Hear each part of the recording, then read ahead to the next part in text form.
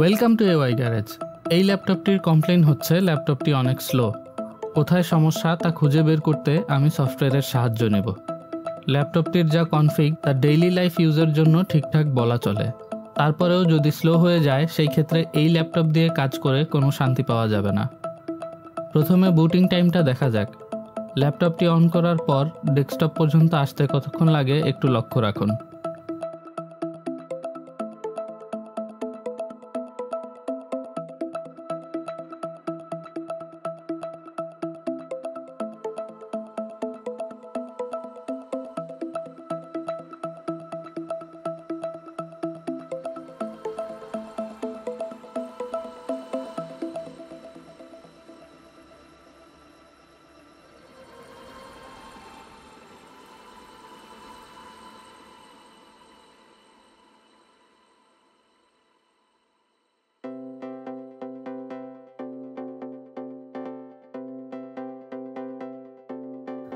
এবার hard ডিস্কটি diagnose করে দেখতে চাই।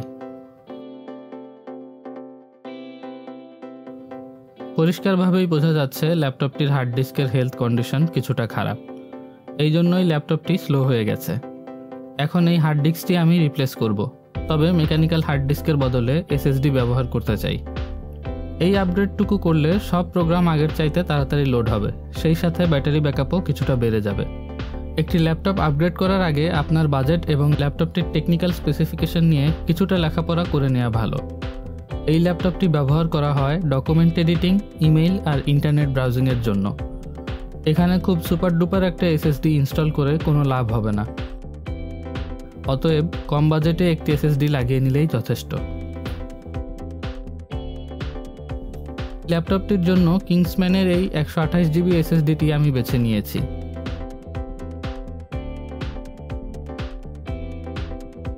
এবার কথা না বাড়িয়ে চলুন কাজ শুরু করা যাক।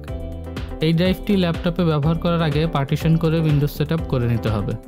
পার্টিশনিং এবং উইন্ডোজ ইনস্টলেশনের অংশটি আমি এই ভিডিওতে দেখাচ্ছি না। এই অংশটি যারা দেখতে চান তাদের জন্য ডেসক্রিপশনে লিংক দেওয়া আছে।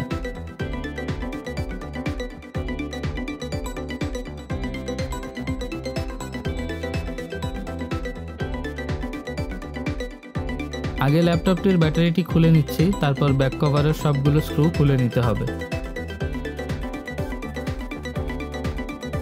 ভিডিও সংক্ষিপ্ত রাখার জন্য আমি ব্যাক কভার খোলার সম্পূর্ণ প্রসেসটি দেখাচ্ছি না। হার্ডওয়্যার মেইনটেন্যান্স ম্যানুয়ালে ডিটেইল ইনস্ট্রাকশন দেওয়া আছে, প্রয়োজনে সেটা থেকে হেল্প নিতে পারেন।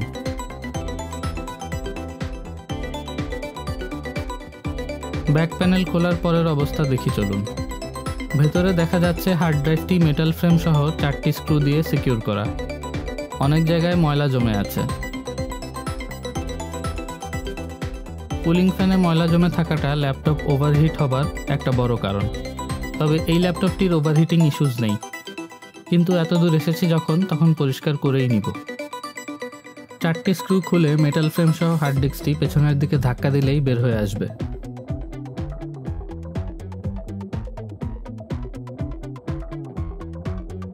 মেটাল ফ্রেমটি থেকে আরও 4টি স্ক্রু খুলে হার্ড ডিস্ক থেকে আলগা করে খুলে নিতে হবে, কারণ এই মেটাল ফ্রেমটি SSDর সাথেও লাগিয়ে নিতে হবে।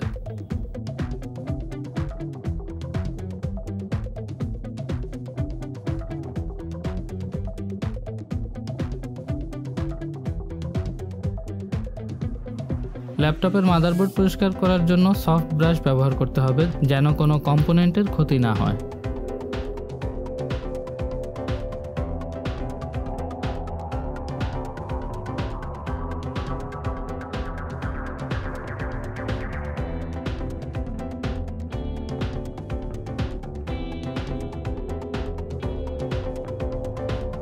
মেটাল ফ্রেমটি SSDর সাথে লাগিয়ে নেওয়ার পর ড্রাইভটি ভালোভাবে মাদারবোর্ডের সাথে লাগিয়ে নিতে হবে।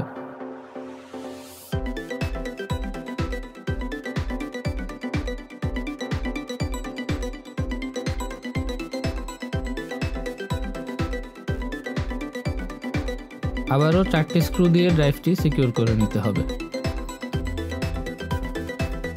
সব শেষে যেভাবে স্ক্রু খোলা হয়েছে ঠিক সেভাবেই লাগিয়ে নিব। সব স্ক্রু যেন সহজে খুঁজে পাওয়া যায়, এই জন্য খোলার পর সেটা পাশেই রেখেছি।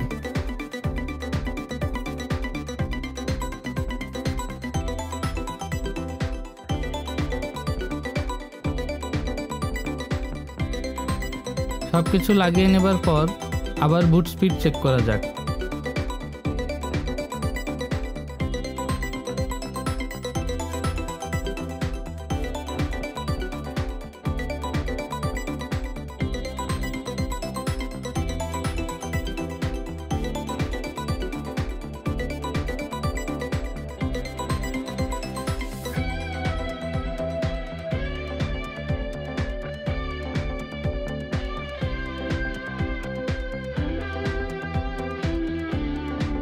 আর মেকানিক্যাল হার্ড ড্রাইভের সাথে রিড রাইট স্পিডের কি পার্থক্য তা চেক করেছি ক্রিস্টাল ডিসমার্ক সফটওয়্যারটি দিয়ে।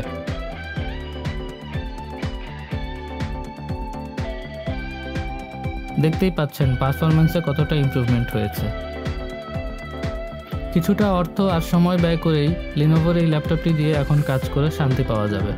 আর ল্যাপটপের সাথে আসা মেকানিক্যাল হার্ড ড্রাইভটি এখন থেকে পোর্টেবল হার্ড ড্রাইভ হিসেবে ব্যবহার করা হবে। এই জন্য একটি ইউএসবি এনক্লোজার ব্যবহার করছি।